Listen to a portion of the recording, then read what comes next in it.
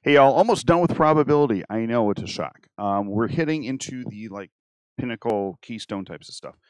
A lot of the early stuff was set up, so let's jump right into it. Can you taco tongue or evil eyebrows? Taco tongue, of course, is you rolling your tongue like that. Evil eyebrow is raising up one eyebrow, which I can't do otherwise. It wouldn't. And so this was actually the data that I had last year. So I had, and this is the same data that we used in the previous lesson. So this is obviously day 2. So I have 10 people who can do both, 6 people who can only do taco tongue, 4 people who can only do evil eyebrow, 4 people who can't do anything. And then their totals are there. And so what this is going to go through and do, and it's going to start talking about up here, it says, are they independent? Do we know what independence is? Nope. So you're just going to follow the questions and see where it leads us. Hence the experience part.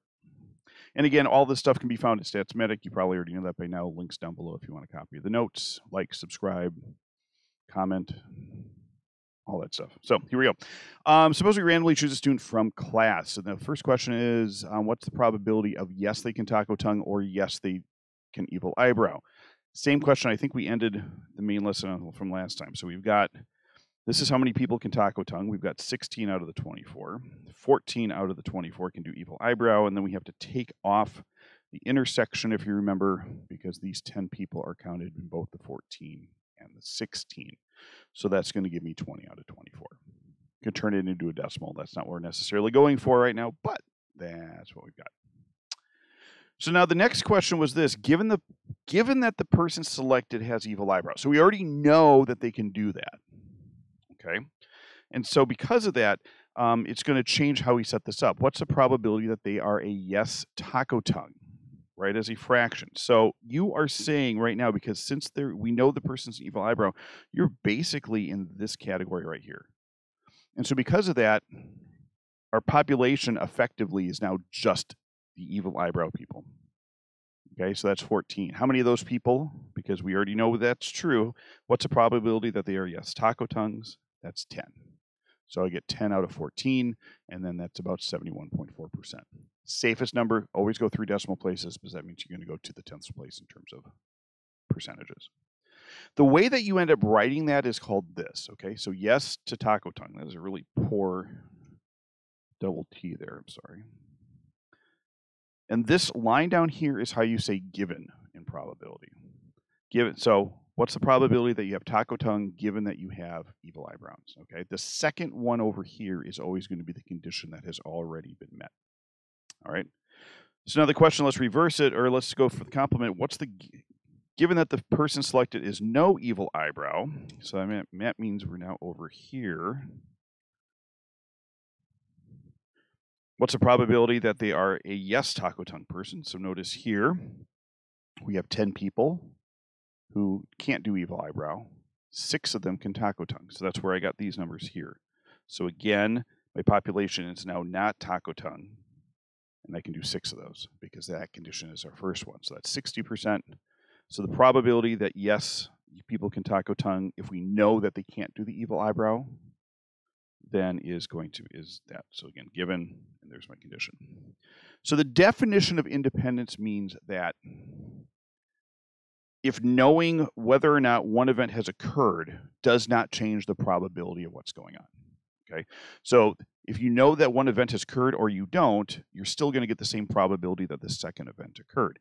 And so because of that, here, we're going to look up here. So we've got a 71.4% chance that people who can do an evil eyebrow can do the taco tongue. Likewise, down here, now we have a 60%, shouldn't be likewise, I suppose, sorry. We have a 60% chance that people who can't evil eyebrow can do taco tongue.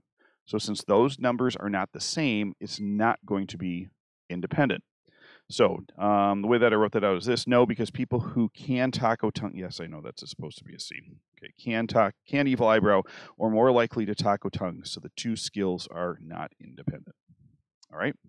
There is a second page to this, so obviously pause wherever you need to. But here is the second event, because we're going to expand this a touch. Because this is one of those things you just need to do a bunch. Okay, so you may even want to pause this. So here is the data for all the seniors at West Chicago Community High School. Boom, boom, boom, boom. We did 200 people can evil. We did 600 total. 600 seniors. 200 of them can do the eval brow. 400 can't. 480 can do the evil, taco tongue, 120 can't. And then there's the breakdowns there. So find each of the following using the data table, right, as a fraction, a decimal, and a percentage.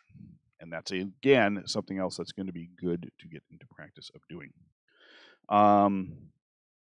Now, quick story. Actually had a senior one year not do well on a local test because they got one of the first questions wrong, and it was simply turning a fraction into a percentage. And one of the options on the answer was 0.8. Would in this case would be 0.8. So they just marked that down since that's what their calculator said. So don't go fast. So probability that you can yes taco tongue, 480 out of 600. So that's 80%. Probability that I can taco tongue if I can do taco eye, or if I can do the taco eyebrow. What would that look like? Evil eyebrow. So this is my condition, so that means I'm blocking out those. So that's going to be 180 out of 200. So that's 90%. Okay, so already we know this is not independent. Okay, because here we don't know if something's going on or not. That's 80%. This should be 80% if it's independent. Just to be safe, we're going to go do the other one. What's the probability of taco tongue if there is no evil eyebrow? So now we're over here. Taco tongue, no evil eyebrow, 75%. And here we go. So you would say, no, they're not independent. Ta-da. Why? Because the percentages aren't the same. Another reminder, to disprove something, you only need one case. To prove something that's independent, you would have to show all three of these. Okay? To show that something's not independent, all you need to do is show that usually go these two don't work or don't match up. All right. Fill in the table. All right. So now here, you're going to fill in the table as if it were independent. So to do that, 80% of our 600 people can taco tongue. 20% of our people cannot taco tongue. And so because of that, I'm going to go through right here. So what's going to end up happening is that this 80% breakdown should be the same both with the evil eyebrow crowd and the not evil eyebrow crowd. And so these are the numbers that we should get. All right. So if we're going to use the independent table, you're going to write a fraction, et cetera, et cetera. So if it was independent, we'd be seating 80%. That's the same as what we have up here. Taco tongue, yes, we have evil eyebrows, so you're going to get 160 out of 200, which is also 80%.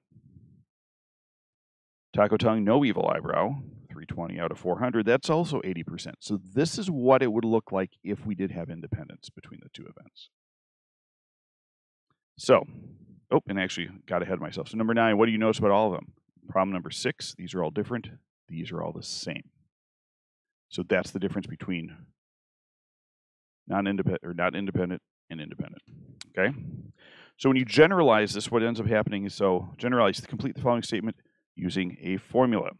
A is meaning, yes, they can taco tongue. B means that they can do evil eyebrow, because usually we label events by letters just because who wants to write 2 letters when you can, or 2 words when you can write a single letter, right? So probability of A equals the probability that A given B is equal to probability of A given not B, or the complement of B. So that defines that A and B are independent. All right. So there ends the experience part. We're going to formalize it in a second. We'll talk to you soon.